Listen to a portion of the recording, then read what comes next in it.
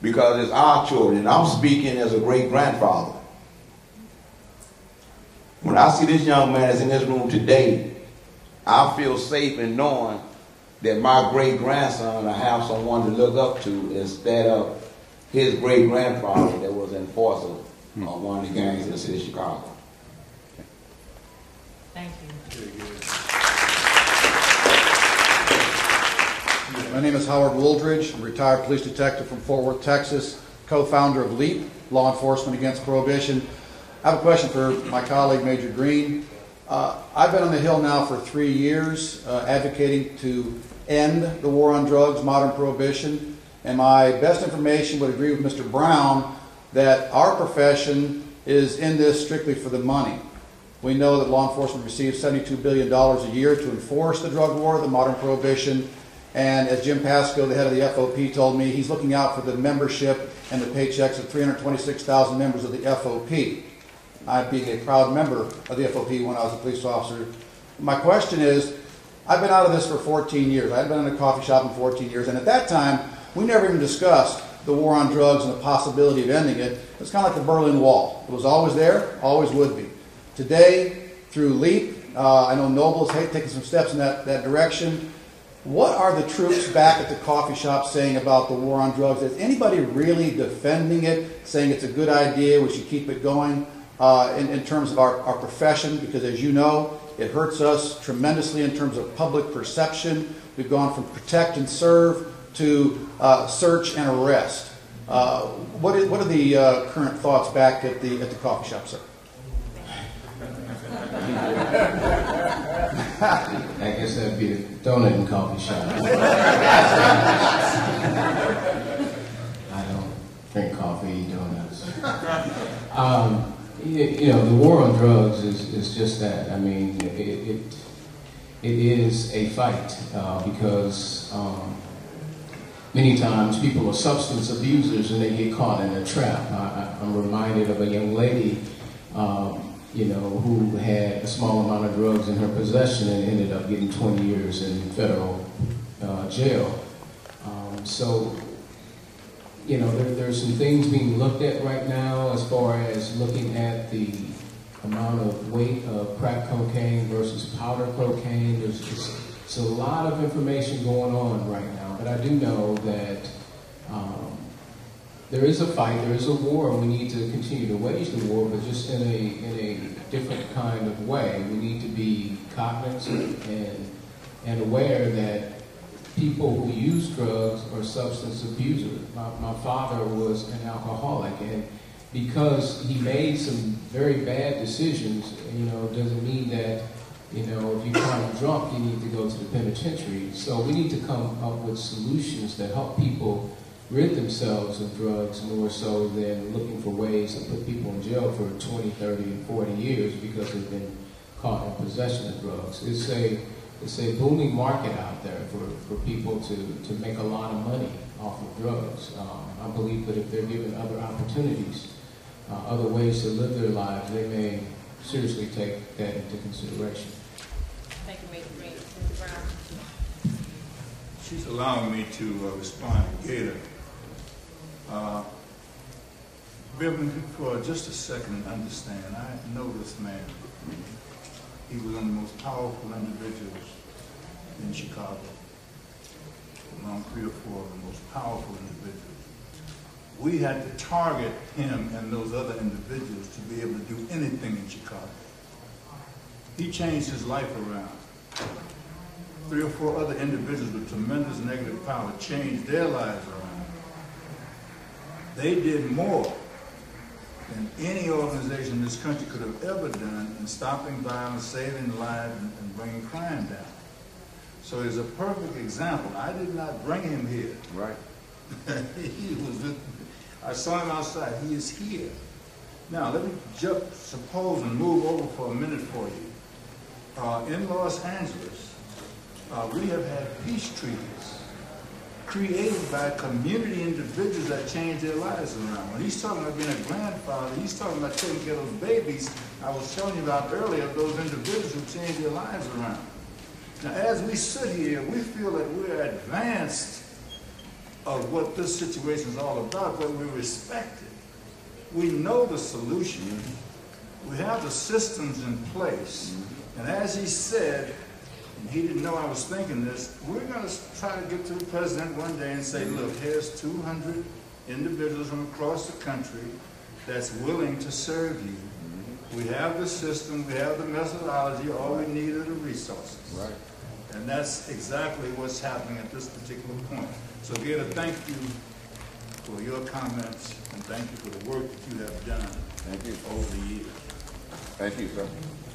Before we take the next question, go ahead, please. I said NOVA was one of the first law enforcement organizations to come on board. Peace in the Hood out of Cleveland, Ohio. United in Peace Incorporated out of Chicago. They got colleagues in Pennsylvania, in Louisiana, in Florida, in California. Any place we needed to have some folks on the ground making phone calls to some senator, some congressman. These individuals, these brothers that you're talking about, have been the ones to step up and make that happen. And they really are the best kept secret in the so-called, I ain't gonna call it a war, it's not a war. They are the best kept secret into reducing all this gang and youth violence that we have going on across the nation. And we welcome them to the fray, but we also are taking our cues from them about how best to make this happen and accomplish what we all want to accomplish. Yes, sir.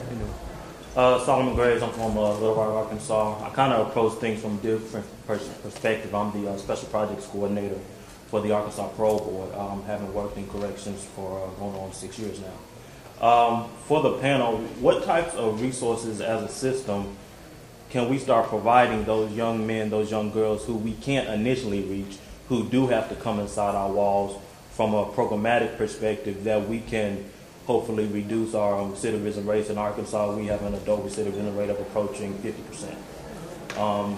You go to some states, it's upwards of 60. So as a field, what can we do to present a better product to hopefully lower our recidivism rates? Because we don't have a problem incarcerating anybody. The issues we're having is we're incarcerating the wrong people. We have men and women who are nonviolent first-time offenders who come in and, as you said, get 20-year sentences on a first-time dope charge. I saw a guy get 40 years. We have people who come back not because they're criminals, but because they just make wrong choices. So what can we do as a system to give them those skill sets while they are in our care and custody to hopefully change those negative behaviors? Let me make one comment on that. The first thing you have to do is decide you want to do something. That's not that flippant an answer, because all of the second chance programs have been studied. When you invest in second chances, there's very little that you can do that won't save more money than you spend in reducing recidivism. I mean, it's just hard.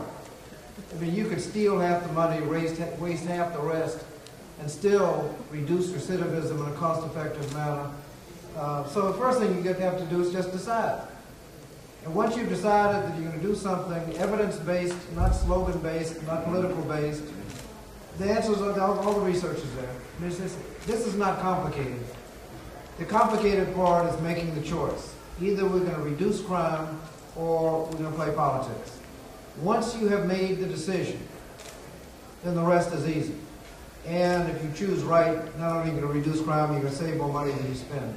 I mean, it's just very difficult to even to conceive of programs that don't save more money than they spend. So on second, for people into the program, first decide that we're going to, in a cost-effective way, reduce crime.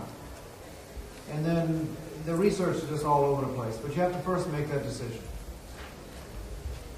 Anyone else on the panel? I also think that it is also an attitude among the people who sit on the bench and who are facilitating the probation and parole systems. You know, I can only speak from the juvenile perspective, but it has to be a conscious decision. It had to have been a conscious decision on my part that I was going to be proactive on reducing recidivism and to get it down to single digit in one of the largest juvenile court systems in the country. And I don't say that to pat myself on the back. That was a lot of work and a lot of arrows because people frankly moved to try to get me put off the bench because they took the attitude that I was coddling these juveniles. I was not coddling the juveniles. I was holding them accountable in a way. And I had no problem saying, if you come back in here, there's going to be hell to pay. I didn't have a problem. When it was necessary, I locked up a lot of kids. But I did it as a last resort when I felt that I had tried other alternatives. But it meant a collaborative effort with faith-based organizations in my community. I had to call Reverend so-and-so and say, you know, Sister so-and-so's child. I had to get permission to be able, because of confidentiality, say, Sister so-and-so's child, you know, I need some men in that congregation to get around this kid. You know, my mama used to supervise kids in the soup kitchen at the church. You know, I mean, I'm being overly simplistic to make the point that it has to be in the DNA and that it has to be a collaborative effort that moves outside the walls of the penal and justice system to say that I need the Urban League to do some job training for so-and-so's father so that when I send him home, that there will be some stability in that home. So you really have to think of it as these incredible partnerships of people coming in. And I used to have more lunches at the juvenile court and bringing in groups because I said the juvenile court has to belong to this entire community. Because I cannot fight this battle by myself. And if there is an intentional piece that we're going to work on recidivism and have resources on the back end when they're out of the system, which is exactly what we're talking about in terms of making this shift, then if we're saying to the school system, I want him back, I want her back in school, and I need some remedial pieces because the kid's been out of school for dang gone, 18 months. And we're going to I'm going to order him back in the classroom, and there's no support system for him. I am setting him up to fail. So, as a piece of this, I started this truancy intervention project, and it's not about me. I'm just sharing with you things that have worked in my community. We have now exported to a lot of other places in the country. I'm proud to say that the DC public school system is the newest school system to sign on to this truancy intervention project. Because we know if our kids are not in school, they are not home reading Langston Hughes. They're not. They're not home. Come on, let's get real about this. When they're not in school, they are very likely to be out doing the same things that Major Green and all of his allies are out having to police. They are breaking into your house while you're at work. They're stealing your car. They're harassing the senior citizens as they know because they got their check. You see what I'm saying? And so the Truancy Intervention Project said to the school system, you know these kids aren't in school. Why aren't we being more proactive? And what I did is I recruited lawyers, which I'm very proud of. We recruited a team of lawyers, then we recruited paralegals, then we recruited any human, warm, interested body to start tutoring these kids. And I'm going to tell you that the attendance rate turned around dramatically. The recidivism rate dropped significantly because the point at the end of the day is that they knew somebody was watching. And that is what we do. So if you want more information on this truancy project, it's TIP, TIP.org. It's a truancy intervention project. It is still run out of juvenile court, Fulton County, Georgia. And Jessica Pennington is the executive director. And they're happy to share information. It's not something unique to us. And again, I'm glad that a number of other cities have picked it up. That one thing is not the silver bullet, but that we know that one thing has dramatically changed the conversation. And that's what we're talking about, dramatically changing these conversations. A kid who drops out of school is 3.5 times more likely to have a criminal record than a child who finishes school. If we know that, then we got to do a better job of getting our kids off the street in our classrooms, but when we get them in the classrooms, we got to do a better job of keeping them there. Don't get me started in there now. And educating them, because we've got to break that cycle. They're 7 times more likely to have, to be dependent on welfare in their lifetime, and 7 times more likely to have a child who will then become truant. Truancy is the #1 predictor, #1, hear me, that a child is going to have a criminal record. If we know that, we've got to break that cycle. Right. And that's a big key to recidivism. I hate to have to speak so much and try to make myself out to be a know-it-all, but the whole concept of recidivism is being misrepresented. It is very difficult to track a person and say that they're recidivists. You need money to do it, you need a program to do it, and in most cases, you can't get the money to do it. Okay? The issue is that recidivism is a political term. Yeah, yeah. It's a political term. Life management skills is the key to an individual taking responsibility for their own actions. And when you teach life management skills, you deal with problem solving, decision making, you deal with economic development, you deal with family relationships, you deal holistic with all of those things that a person has to apply to become a person on the road to success. We say success is not a destination, it's a journey. So in American, that curriculum is a Bible, 15 chapters, 8 critical areas that is taught across the board. Across the board. Without that curriculum, we cannot do it. Let me give you an example of recidivism. We have an individual that committed a crime, comes out of jail, goes back into the community. A policeman finds him in a house that has a gun in it that doesn't belong to him. He's a violation, so he goes back. He's a recidivist. You have an individual who's now doing gang intervention work because he's come out of prison and he's hanging out with some gang members trying to get them to do right. Because he's hanging out with gang members, he's a recidivist, he goes back. So the recidivism doesn't tell you the story. What you have to do is get an individual to change their thinking. And you do that through education. And when they change their thinking, they take responsibility for themselves.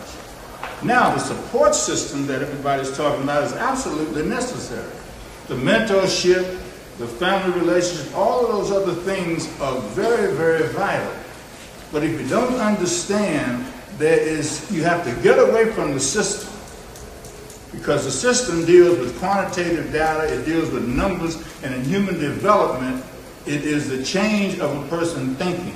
And it doesn't always come out in numbers. In selling cars, it does come out in numbers. So in American, we have individuals that have changed their lives, who are living as law-abiding citizens and who feel good about it, that we don't have to discipline because they've found that self-discipline is what they use.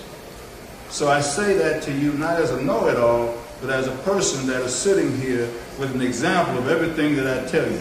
Everything that I say to you today is in action. Recidivism is a tremendous cost. It is a trick situation because if they give you a contract and you say you're going to cut down recidivism, they know that without you getting in those files and without a lot of extra money, you're not going to be able to do it on a scientific level. Thank you. Before we take the next question, just to answer. Before I was doing juvenile work on the national level, I was doing, where's my question? I was doing adult criminal justice reform level on the Maryland level until on the state level. And Mr. Scott's point that you really just have to decide that that's what you're going to do. I watched, Maryland is a very blue state, very heavily Democrat. We always go Democrat. But a fluke happened back in 2002, and we elected our first Republican governor since Spiro Agnew. Well, that Republican governor ended up naming to the Department of Public Safety a Democrat who is pretty progressive on prison reform issues. I watched Democrats torpedo an effective prisoner reentry program, Right. because it was being advocated for by Republican government. You have to decide that's what you're going to do. Politics don't enter the equation. There is no program on the reentry side that has been shown to fail. Right. Some of them are more successful than others, but all of them have some sort of impact. So it really doesn't matter what you do, you just got to fund it and do it and do it consistently. I want to welcome to the panel Dr. Charles Ogletree. Thank you so much for coming. We do have folks lined up on the wall, but if you could just hold for a moment, because I want to give Dr. Ogletree an opportunity to speak with us, and then we're going to open it up for questions. And it looks like, Dr. Ogletree, before you begin, we need to say goodbye to Mr. Brown and Mrs. Hirschfeld for being with us.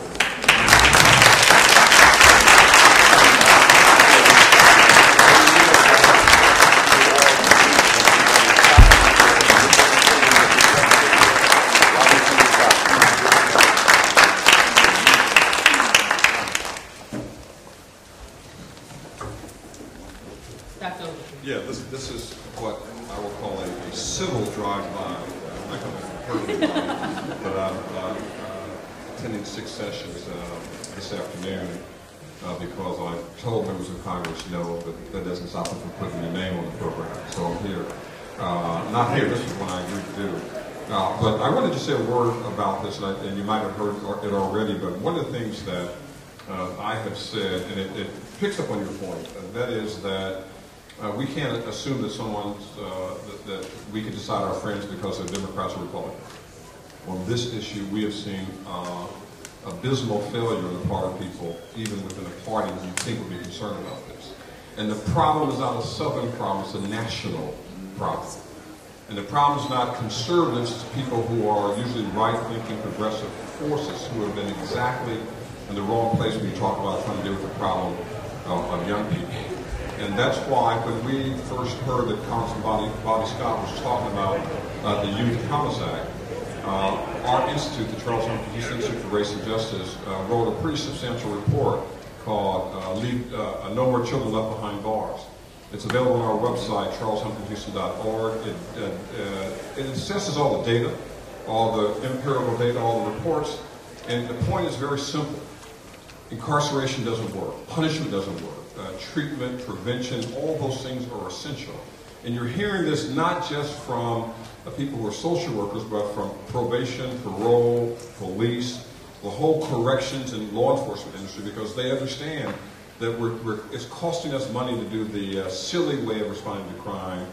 And the reality, it's not being tough on crime, it's being smart about criminal prevention, crime prevention. And that's what our No More Children Left Behind Bars is all about. And we have been very astute supporters of the Youth Promise Act because that's exactly what it is. I have been congratulating Jim Brown for all the work that he does with gangs, but it's too late. Right? It's great that someone's there taking time to work with gangs and gang members, and we should do that. But we could have helped these young men, largely African-American men, generations earlier by having a caring family, a teacher, a community. And the one thing I want to say is that, and maybe it's been discussed, and Judge Hatchett can tell you that, it's not just the punishment when you're determined to be a delinquent. It's the collateral consequences of what you've done. That is, now our system is so much in the wrong direction that the whole idea of citizenship is lost with many of our children. What I mean by that, they can't go to school. And you've probably heard already, they're dropping out of 8th grade, not because they're failing school, but if they can't pass these comprehensive standard tests, they're saying, why should I stay into 10th grade and 12th grade? Nothing I can do is going to get me a diploma. They told me in 4th grade, they told me to get in 8th grade, so why should I stay? So don't look at the data and think that every child dropping out of school is because they're a delinquent or a truant or a troublemaker. Some of them are saying, I don't see a way out. And I'm not violent, I'm not committing crimes, I'm not selling drugs, but the school system isn't working for me, and we have to fix it. When they go through the juvenile justice system, they get promoted to the adult system, they lose the right to vote in many places. They lose the right to, in Massachusetts, to have a driver's license if you have a drug offense. Not a driving offense, but a drug offense means you can use your driver's license. Health benefits are impacted by the correction system, and housing. the ability to stay in housing, getting student loans. I mean, every single thing. People have been punished 7 and 8 or 9 or 10 times for the single mistake they made in their lives. And part of what this Youth Promise Act does is focuses on prevention, treatment, and the future. Judge Arthur Burnett, who I hope you guys have met, who should be up here, has been doing this kind of work for a very long time as a judge, and now runs an entire organization. So anybody here with a community-based organization, see him, talk to him, hear somebody. Judge Burnett, please stand up so they can see who you are. This man is a real soldier in the field. I just saw him last week in Oklahoma, I think. I'll probably see him next week in New Mexico, wherever. But he's on the road pleading with our drug penalties. And the other point, we've got friends. And that's why the idea of Republican Democrat is irrelevant. Let me just say a word about friends. One of the fairest and toughest judges I've ever met, and I'm glad I never lost a trial in front of him, is Judge Reggie Walton. He was a former prosecutor in Philadelphia. He was a public defender. He was a prosecutor and here in D.C., Judge Burnett knows him. And he's a judge. He was a Superior Court judge. He was the crime czar under President Bush 1. He now is a federal district court judge. And he has said the criminal justice system is broken. Now, this is a conservative black federal judge. It's people like that. They don't have to be here testifying. But when they give testimony in Congress that say, look, I am a law and order guy. I lock people up. If they are convicted, I'm going to give them the time that they deserve. But there's something wrong when you see so many people, young black men, in prisons around the country, and it has to be addressed. And all I'm saying is let's look out for people who are not our natural constituents and find out we have a lot of people who support the idea of a sane policy. The last thing I'll say is that Senator Jim Webb has this Criminal Justice Commission, which is important. That's not this. This tells us what we can do. There's no study needed. Right? We've studied this to death. So, and we've got support from both sides of the board. And so, the one thing that I've noticed, I've been in a lot of panels the last 3 days, and I have to say, he hasn't always been there at these panels, but the one person like John Conyers and like Maxine Waters who's been out there making sure that every single issue in the criminal justice system is addressed and who has been vigilant about it is Congressman Bobby Scott. We should thank him for what he's done.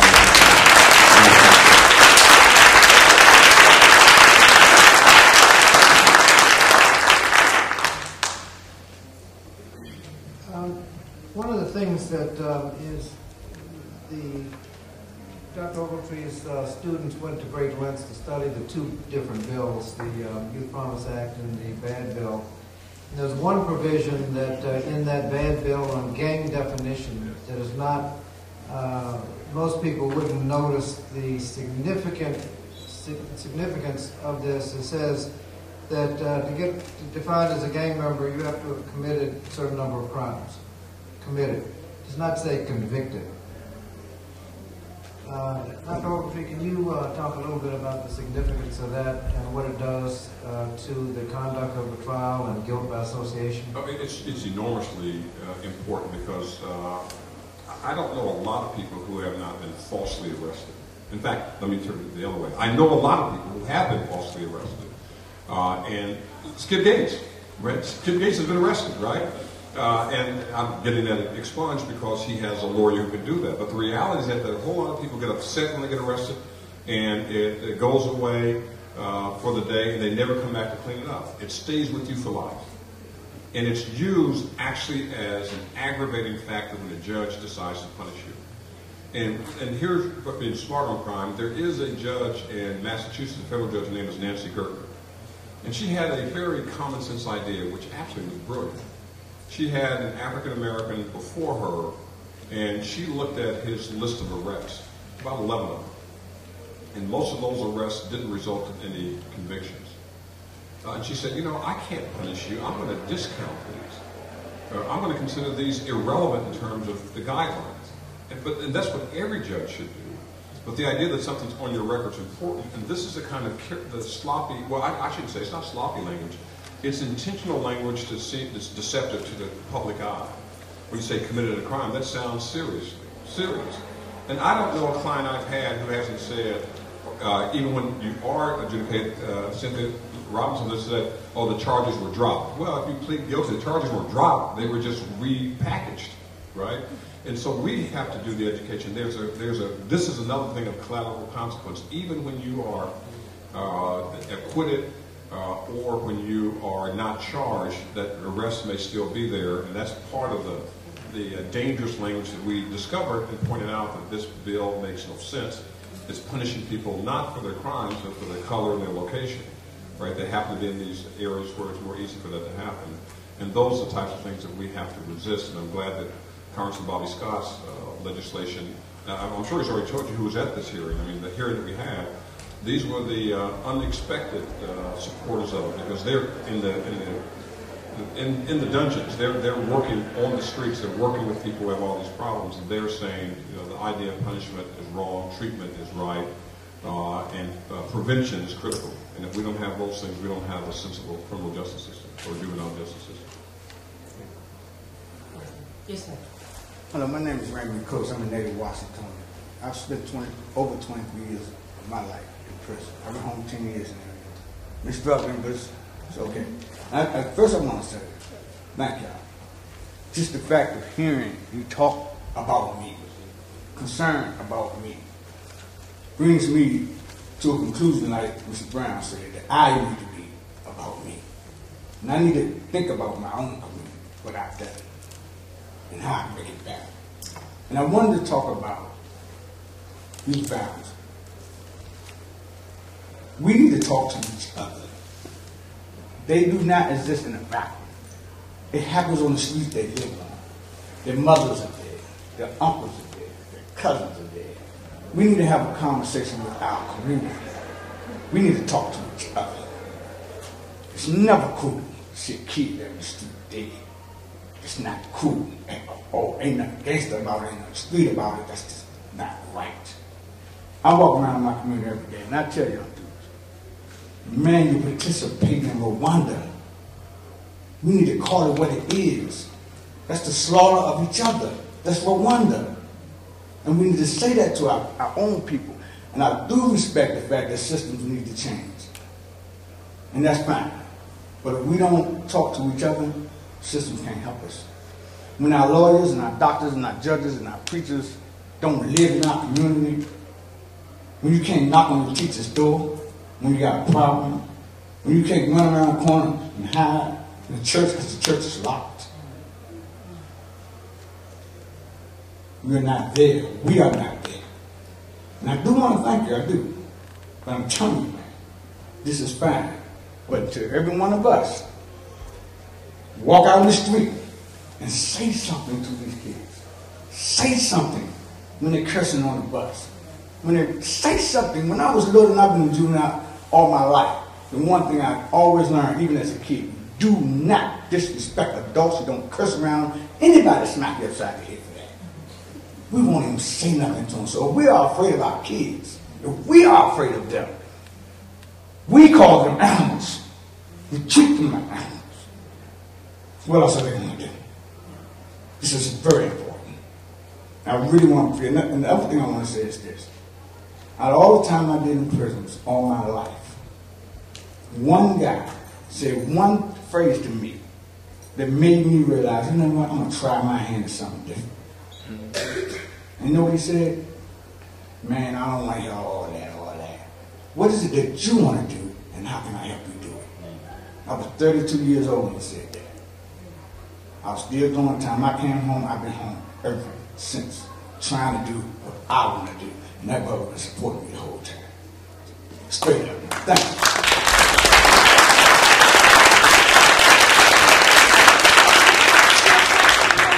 I want to say something quickly, and Judge Hatchett has a question for you. I think you should also talk to both Congressman Scott and Judge Burnett, because we need you, because a lot of people come out, they're so angry, they're so frustrated, they don't want to talk to anybody. And the fact that you're here at the convention center and talking about it is important to us, to show people that people can come out. I know you have a hard time getting a job, I know you have a hard time getting a place to live and all that. The whole idea is that there's a problem, the system is broken. And we need you to show what made it possible for you to navigate it, because we can talk until we're blue in the face, but I really do think having people like you who are getting out and saying, I'm not complaining about, I'm not trying to redisguise my case, All I'm saying is that I'm living now. I'm living now. And we want to do what we can to help make you a citizen in a real way. Thank you. Judge Patrick. Yeah, and I'm not trying to put you on blast, but I think that this is instructive. Did you start out in the juvenile court system? I did. How old were you? 9. You know, that does not surprise me. Tragically, that does not surprise me. And what I want everybody in this audience to hear clearly is that we had an opportunity to intervene before he got in the system at 9. We had an opportunity again when he got in the system at 9. And we kept missing these opportunities to get him out of the system and onto a positive path. And so if we are opening our community centers, if we are opening our churches, if we're having, I am a huge proponent of after-school programs, because I would rather you be in an after-school program doing some good stuff than being recruited by a gang member or a drug dealer on the corner. And so, I'm not trying to, put you on blast or anything, but I almost thought when you were talking that this road started when you were very young and that it continued for a good chunk of your life. There is a report that is done by a book called Race, Incarceration, and American Values by Professor Lauer, who's at Brown, economics professor. This is what he said. He said that nearly 60% of the black male high school dropouts born, when were you born? 1959. Who were born in the late 1960s, so you were a decade ahead, who were born in the late 1960s were in prison before they turned 40. That's right. And he goes on to talk about in this research what happened to these men when they came back to re-enter the community. Exactly what Professor Ogletree is talking about. It's the question of them being, you have a sense of hope, and obviously you're focused on what you want to do and what you want to hope for others, but there's a stigma. They are outside of the community. They can't, in a lot of situations, vote. They can't find a job. They don't have a place to live. And what he says that is so compelling, he goes on to say, and these are the men who should have been fathers and should have been anchors in our community, but they weren't there. And when they come back, it's hard for them to get reconnected. And so, you are a living example of why I just encourage Congressman Scott all the time. I always put an S on his promises. I know it's the Youth Promise Act. I really do know it.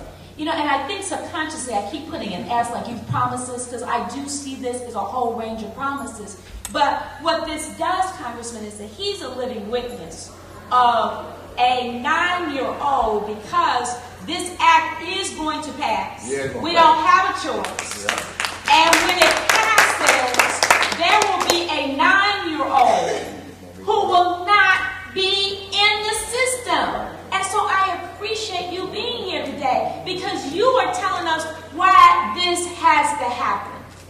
There's not more compelling reason than for you to say, I have spent 23 years of my life in the system.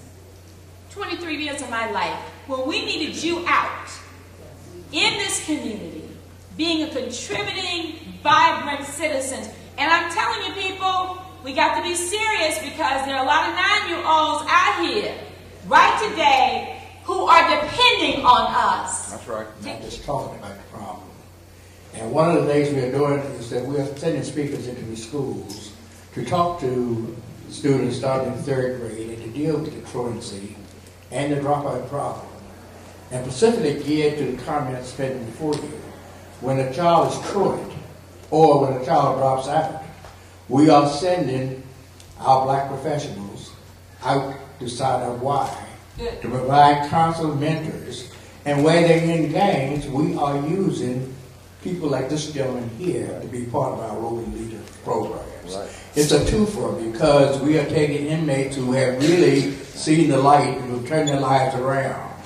and giving them jobs and giving them second offender status. Matter of fact, we're telling local governments, put your money where your mouth is and hire these people and give them jobs. We say about this.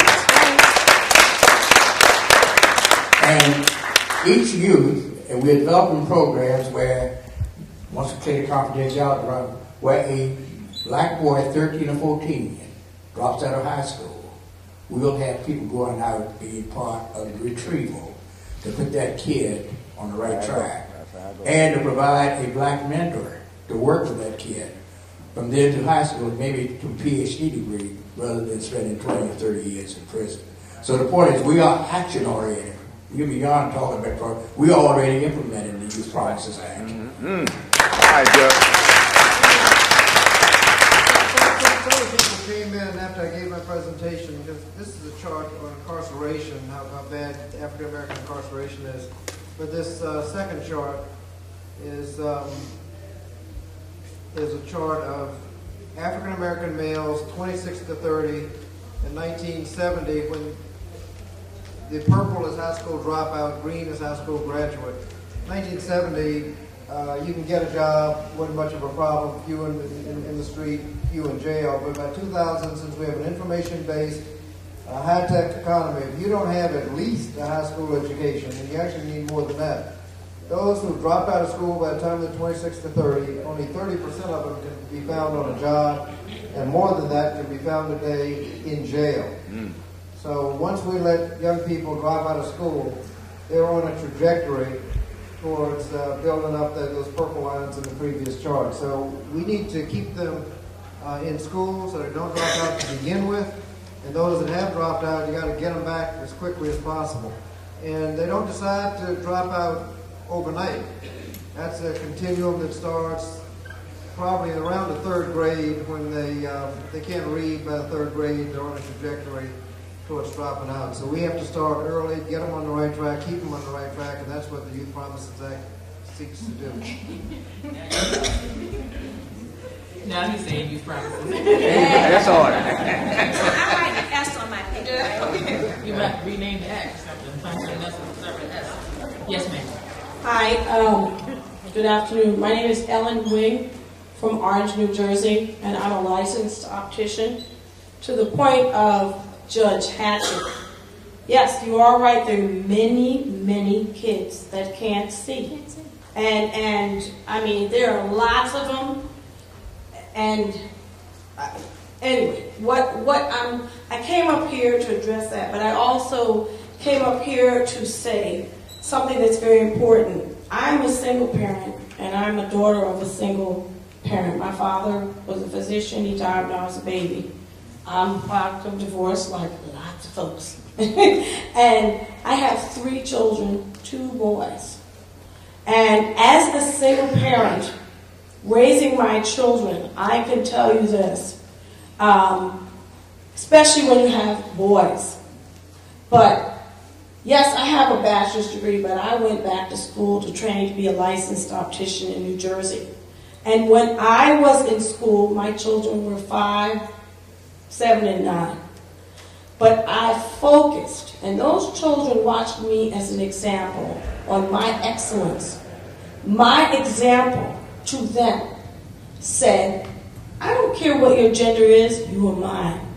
I am going to lead, not by do well in school, but I was their example. And as a single woman, and I went to school full time, and I worked 40 hours also, and had 3 little kids.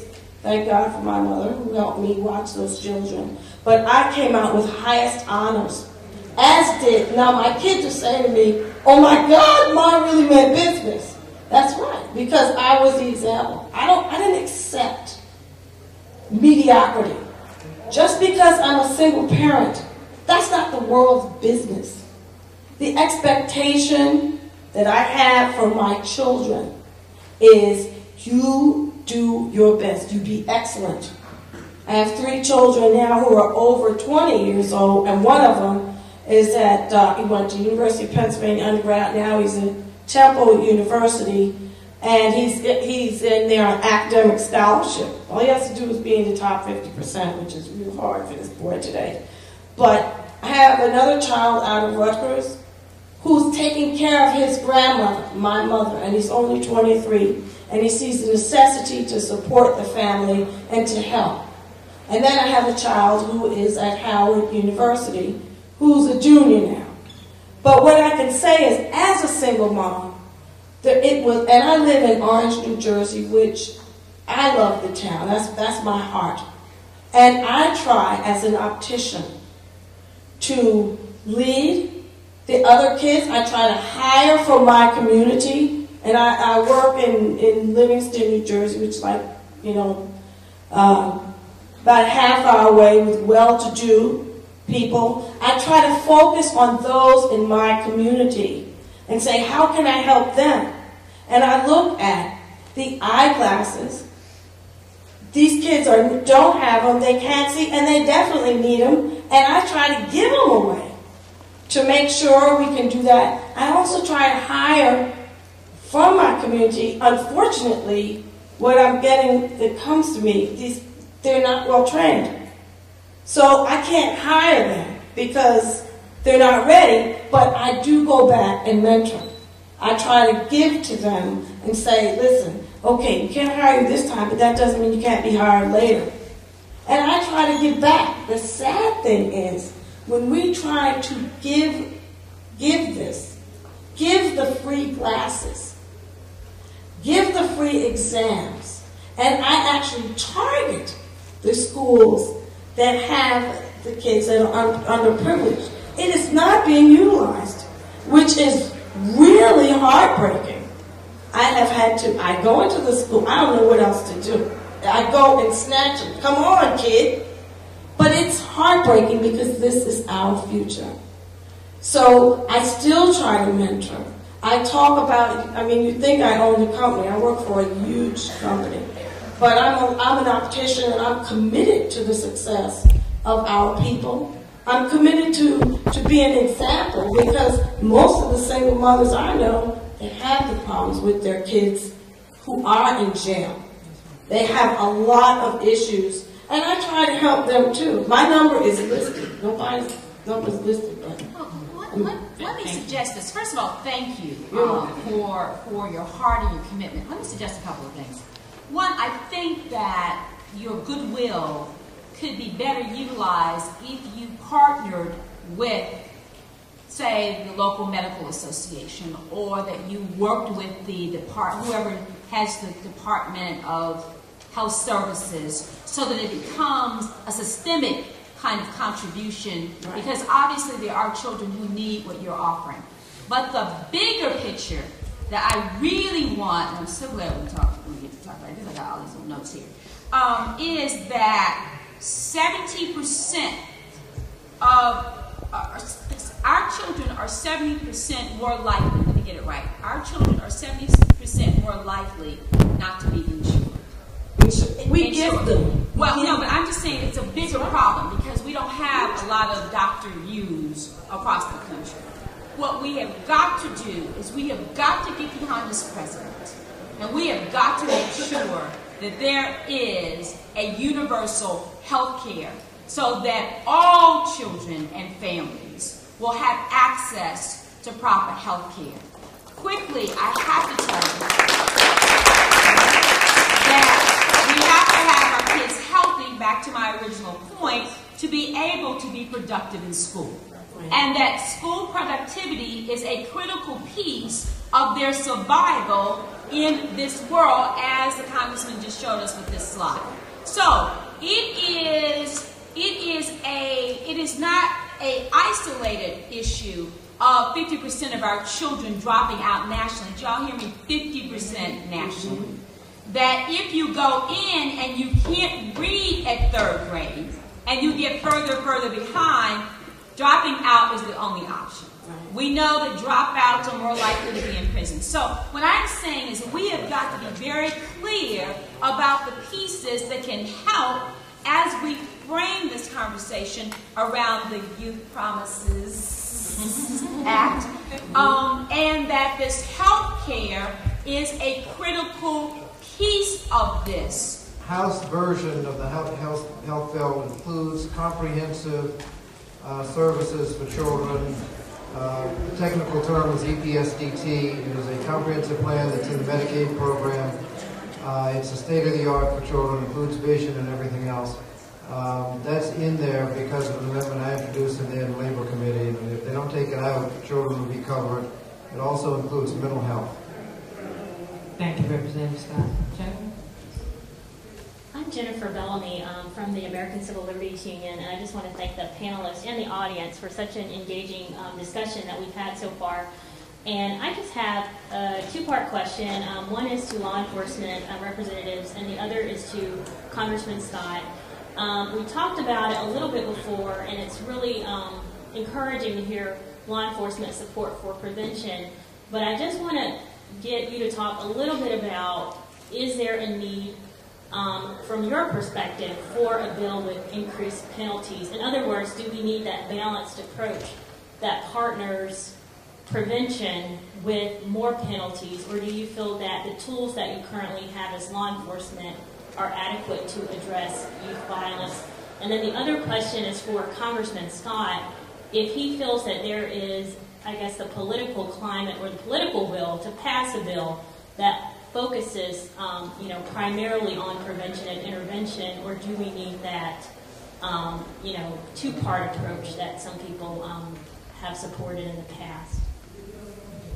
I'll start first. I think the penalties are sufficient, and in some cases could be looked upon as being too slow.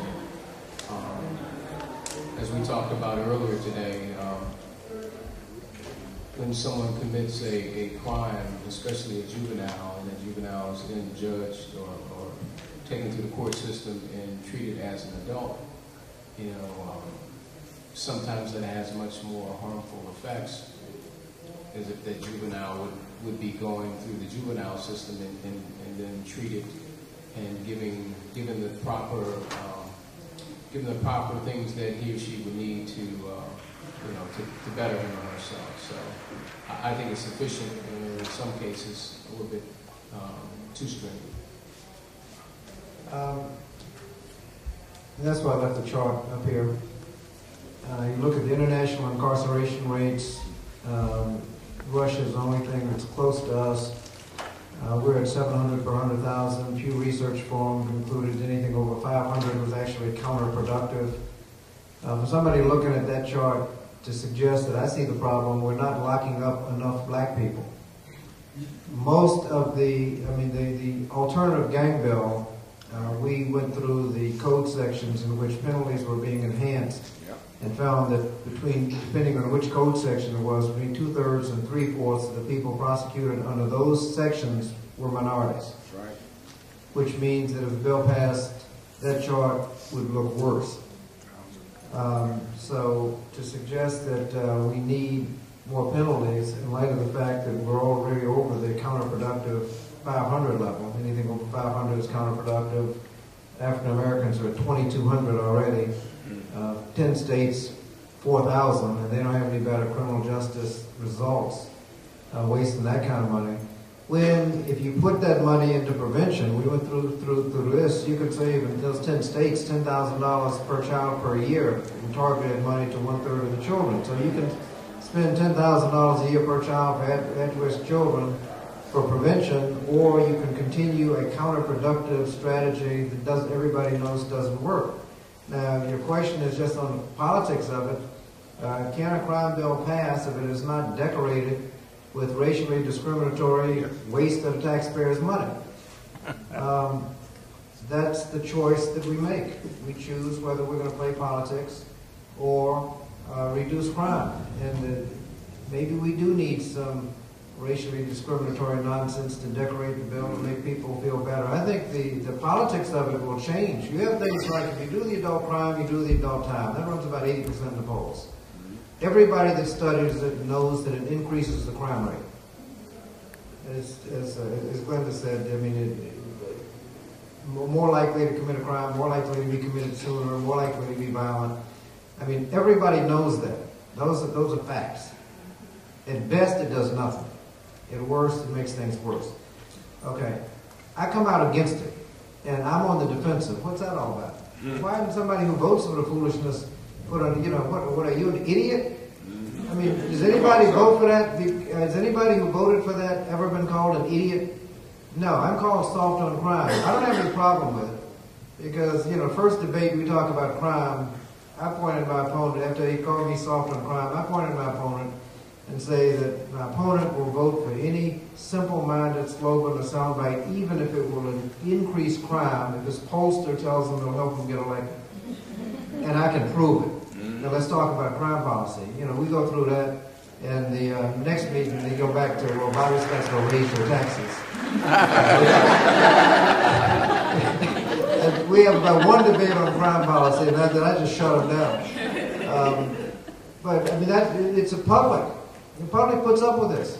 People vote for programs known to increase the crime rate, and the people that try to reduce the crime rate are the ones on the defensive. When the public changes, the politics will change. Thank you very much. To our three, and no one else get up and stand behind this young man right there. I need our three remaining folks to be considerate of each other, because according to the clock, we have 6 minutes left. Yes. Hi, my name is Cynthia Robbins, and I will be brief. I have had the privilege of actually talking with a couple of the panelists and several people in here. I wanted to actually just address two questions or points, really. One is that we're in the District of Columbia, where just right now we're in a battle to save the only diversion program for young people. I think we are winning, but it has been a battle all this week.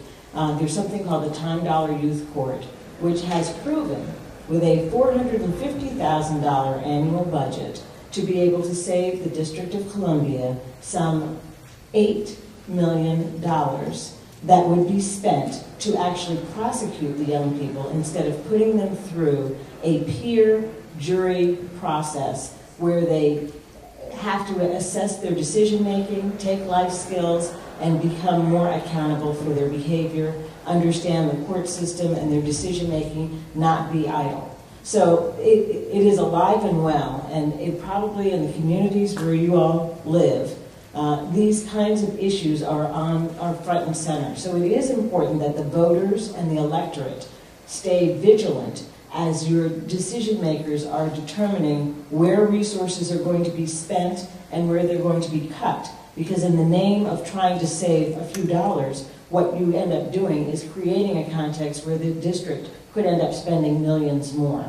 I have actually co-authored a law review piece that I hope will be a tool to communities around the country in addressing the issue of juvenile justice and civil rights. There is a disproportionate rate of incarcerating young people of color that is unequivocally clear. There is injury that results from it. Our whole community is less well served. And we think we now can prove that there is intentional discrimination as a result of the fact that they choose from among these known alternatives. I do take issue with the notion that we have to have evidence-based alternatives because I think Jim Brown said it, but it's certainly true. It's harder to gather the data. You don't have the resources to gather the data. So for anyone who lives in a community where you might be willing to have a notice hearing to put your officials on notice of the wonderful alternatives that are community-based and then create a mandate that they choose them, that the officials choose them, please see me afterwards. And I have a copy of the article. It's coming out in the UGC Law Journal this fall. Thank you. Thank you. Thank you. Yes, sir. Charles, can I make a comment? That law review article is part of the hearing record in the last Youth Promises Act hearing we had. It's very good because it shows that when you choose to inappropriately put children into detention, they get off on the wrong trajectory. And if that damage done to the children is done in a racially discriminatory way, you have a severe civil rights problem. Even if it's not done in a discriminatory way, you got a civil rights problem. But the fact that it's applied in a racially discriminatory way, when there are cheaper alternatives with better results, staring you in the face, that's a problem. On the question of evidence-based, there's a debate about what is evidence-based and what isn't. The point we're making is it's evidence-based, intelligence-based, rather than political and slogan-based. Is it online? Can we access the article online? Yes, you can actually. I mean, that might be helpful. It might be an easier You can way. access the draft at www.tbusa.org, which stands for timebanksusa.org/hearing. And the article is called "An Offer They Can't Refuse: Racial Disparity in Juvenile Justice and Deliberate Indifference Meet Alternatives That Work." It's a mouthful, but an offer they can't refuse. Thank you very much. Yes, sir. I have a two-part question. I'm going to make it really quick. One of the questions is posed to Congressman Scott, and the next is to Major Green.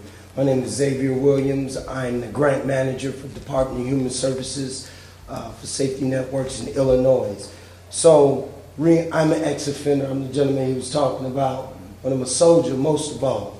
So I don't have on my hoodies. I am Chicago. Images impact your perception because I have on a suit. People are telling me, well, you don't look like you did 20 years. Well, I never knew I could survive 20 years till I was put there.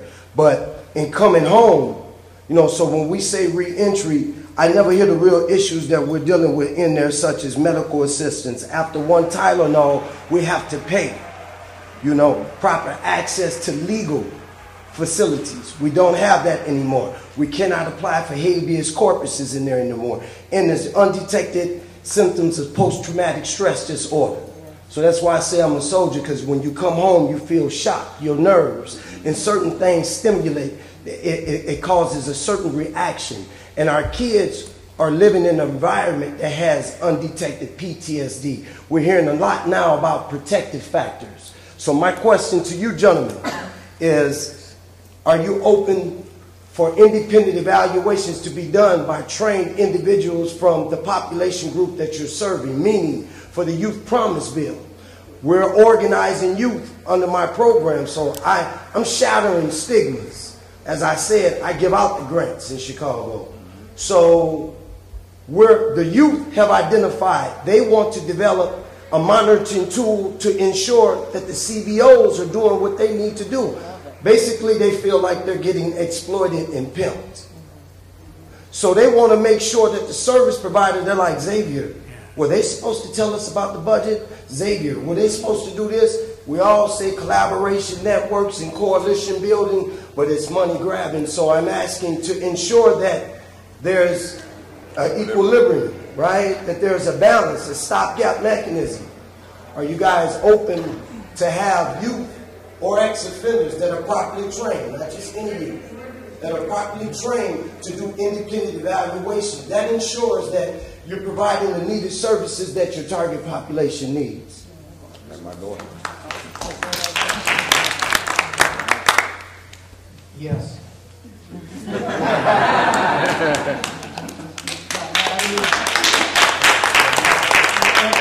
When you get the community together to come up with a plan, you can't have a plan that doesn't include the people that are actually doing the work.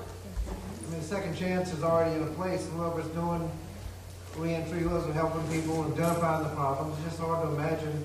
And one of the things, let me just say that we do not specify which programs will be funded under the Youth Promise Act. That is because it has to be locally tailored. Tailored to the locality. First, you got to figure out what your problems are and what your resources are. Some may have resources in some areas and not others. Some may have very good programs over here, but not over there. Another city, just the opposite. So you have to go through and figure out what your problems are, what your resources are, and come up with, and we call it evidence-based. Some people have technical problems with what you call it, but a plan which you can reasonably expect to have a significant impact on crime. And there's so many programs out there that it's really not that hard to put together a comprehensive plan. It has to be comprehensive, and because the first number you put out there is how much money you're spending on prisons. And you can spend in some areas up to $10,000 per child per year. It's what you're wasting in counterproductive incarceration. You shouldn't be shy on coming up with a comprehensive program, and certainly mental health and medical assistance for people returning. With the recidivism rate we've got, you don't have to spend a lot of money to start showing significant returns on your investment. Make sure you're going to save more money than you spend. Somebody going back to prison costs you so much, so everyone that doesn't go back is such a benefit to the bottom line that these kinds of programs that you mentioned really would virtually have to be in a program, but we're not demanding it because some cities have entirely different problems and different resources than others. And I just want to take 2 seconds to put this in perspective too. So we talk about the actual numbers. It says that the average annual per child cost of a mentoring program is $1,000. $1,000. We put that in perspective. It would cost us for high quality after school programs $2,700. Head Start annually would be $7,000. But we spend, on average, every year per prisoner, $22,650. About listen. Good math. $22,650. It says that states spend on average almost 3 times as much per prisoner than we spend on per pupil in our public school system. That is an outrageous. I'm trying to stop cursing because I know we're on the record today. But it is ridiculous. It is ridiculous. And we have really, as we talk about how we invest, I think the congressman is wise in having drafted this in a way that it has to be generic to these communities. That it cannot be superimposed on the communities, but it has to be organic. That's the word I'm trying to think of. I say organic. this as a funder. If we don't have like community capacity building training institutes that requires that the community are trained, oftentimes they're posturing like they know what they're doing. There's a generational disconnect. So they get the money and the youth aren't going to your program. So I hear your numbers, but if they're not coming in the door, they're going to be in the street. Guess who's always out there for them? So, and what I'm saying to you, I went to South Africa because I know it's always evidence-based practice, right? So I went there and applied this evaluation program there in Johannesburg and Cape Town, and it's still operating now. So I'm just trying to see, can this be written into the grant? Because if it's not mandated and wrapped around the money, I fear that it won't be done when it gets to me on the state level. I may be able to help you with the solution. The president of the Cook County Bar is working with me in Chicago, and we have a group on ground. I'll put you in connection with them and this gentleman here, and you may have a program where you have teenage counselors, and you will be on the inside. Right. I want to ask the final 2 gentlemen if you could each ask your question, make your comment, and then I'm going to let the panel respond to both of you because we are already over time, and I'm concerned that there may be another panel trying to get into this room. So, okay. Yes, sir. Terrence W. James from the University of Georgia. 3 quick questions. What's the total cost of this the Youth Promise Act? Second question, what methods are in place to measure the effectiveness of the Youth Promise Act? And were there any youth that actually were involved in the juvenile justice system that had some influence in the formulation of this act? Thank you. Yes, sir. Judge Hatchett, the comments you made a little while ago about, when you gave that statistic about the youth who were, well, I guess not youth anymore, but folks who were born in the late 60s, I started to do some math in my head, and I know that, the incarceration rate, there's several different factors, but here's the math I did. Okay, in 1968, if a person was born, this was right around the birth of the Black Panther Party, which came out of the Black Liberation Movement as a whole. Not too long after that, J. Edgar Hoover, who was the head of the FBI at the time, was quoted as saying that a Black Panther is born in the ghetto every minute or every 30 seconds or something to that effect, right? So to his perception, and quite possibly because there was this positive force in the community, anybody born in 1968 would likely get sucked up into it. 10 years later, in 1978, because of the counterintelligence program and other things that was put in place by the intelligence community, the Black Panther Party was gone. as was many other elements of the Black Liberation Movement and the Civil Rights Movement. Gangs had taken their place.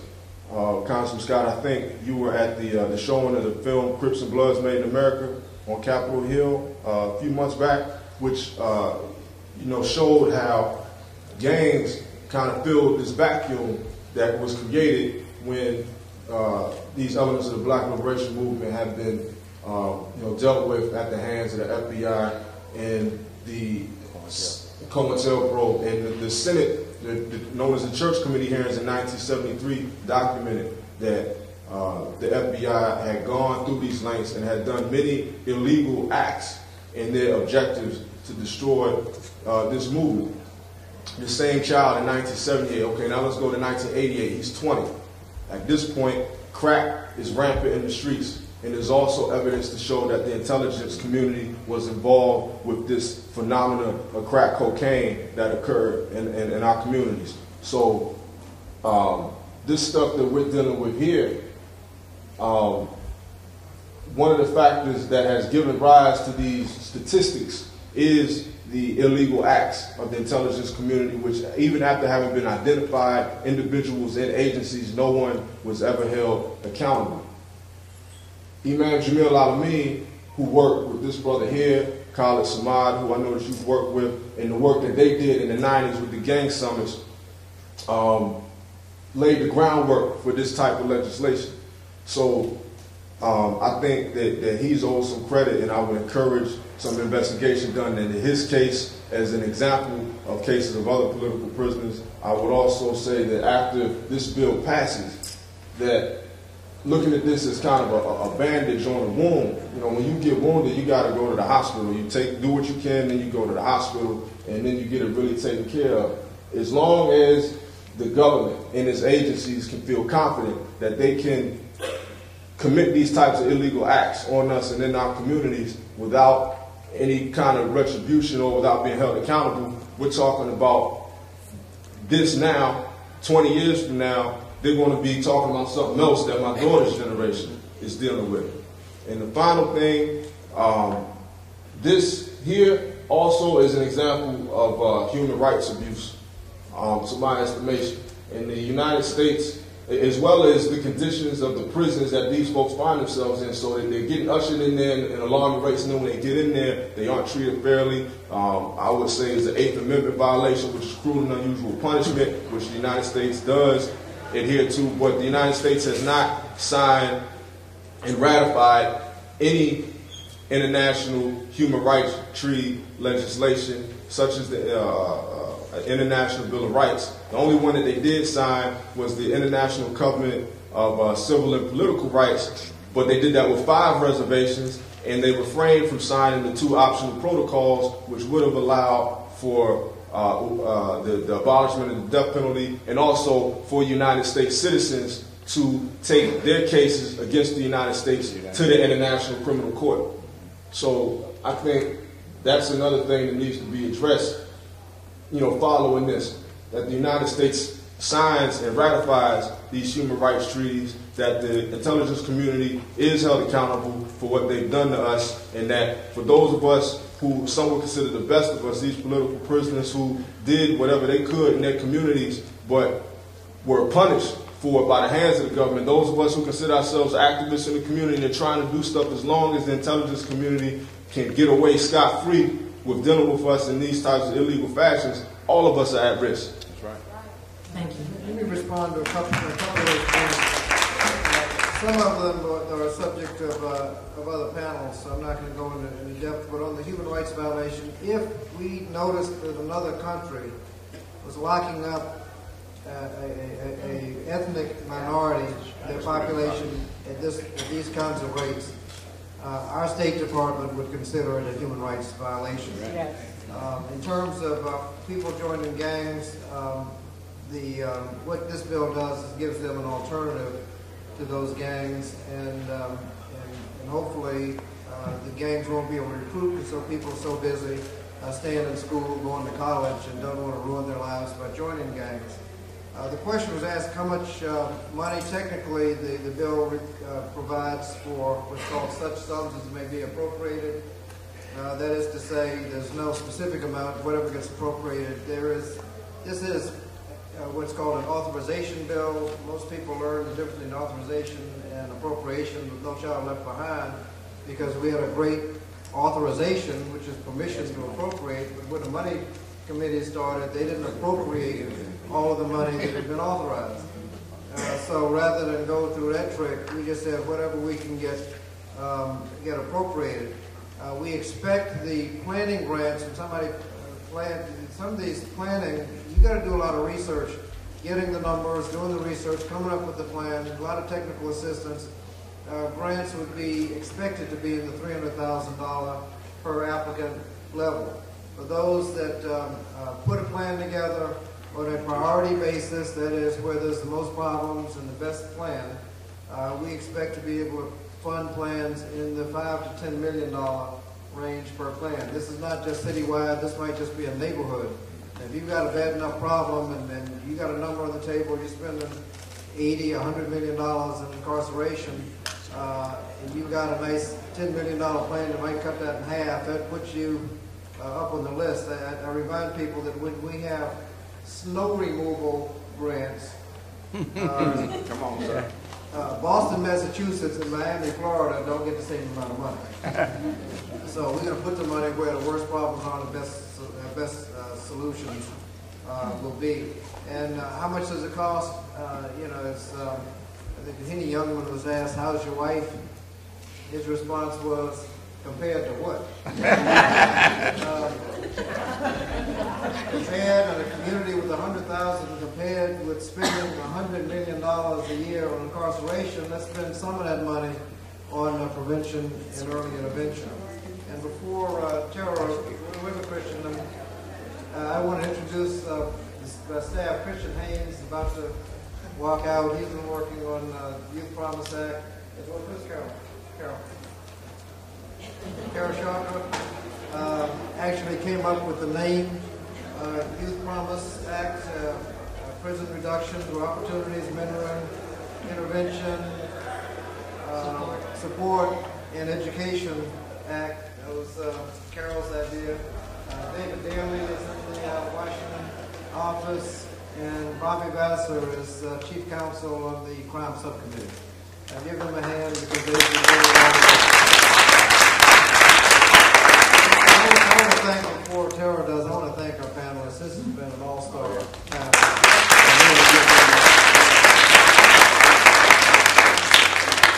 And in closing, I just want to thank all of you for coming, for staying, for participating. I know that there are a lot of questions, some of which are not going to be addressed through this legislation, but which create avenues to address some of those larger, more systemic issues. And so again, if you have an organization, I love you, but we really have organization. You got an organization that you want to bring the power of your organization. I don't care how informal your organization, I don't care how small you may think it is or others may perceive it. If you have a base and you want to bring it in support of this act, please see me after this panel so we can exchange information and make sure that we make that connection. Again, a big hand for Representative Scott for introducing this.